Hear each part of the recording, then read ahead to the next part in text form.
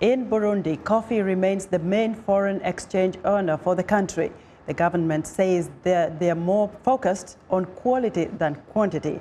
Moses Havyarimana reports. More than 80% of Burundian population are farmers.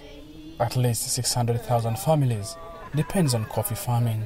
The country's economy is predominantly agriculture, which accounts to over 30% of GDP and employs more than 90% of the population. Subsistence farming accounts for 90% of agriculture. Coffee remains the major cash crop for the country, earning more than 70% of the foreign exchange. Access to bank loans is one of the major challenges Burundi coffee growers face. For sure, I'm not even the one who planted them. This coffee plantation was planted by my parents. We are calling for the coffee price to be raised to at least 4 cents per kilogram manure. It's one of the challenging things we are facing to keep the land fertile.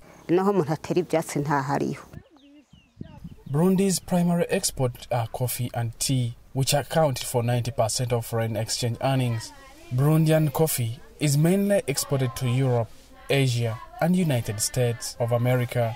As Burundi's private sector and businesses were affected by the political crisis that erupted last year, coffee exporters say that the political crisis affected a little in the production and exportation of the product. We are working with 3 cooperatives, which has many farmers, and we are also working with the individual farmers who are bringing straight to the station. We are only focusing on quality. This is the difference between other washing station and our washing station. Burundi has 170 coffee washing stations and 8 dry mills. With average harvest of 19,000 tons of coffee, 75% of the coffee farmers access the market directly without going through agents. 3 million people of the estimated 10 million Burundi population benefit directly from coffee. Pour l'année passée, nous avons produit plus de 18 000. Last year, we produced more than 18,000 tons of coffee, and that's why we are expecting the same volume this year, because the production seems the same. Coffee contributes a lot to the homes of Burundians, most especially in the regions where coffee is grown. It helps in many family projects.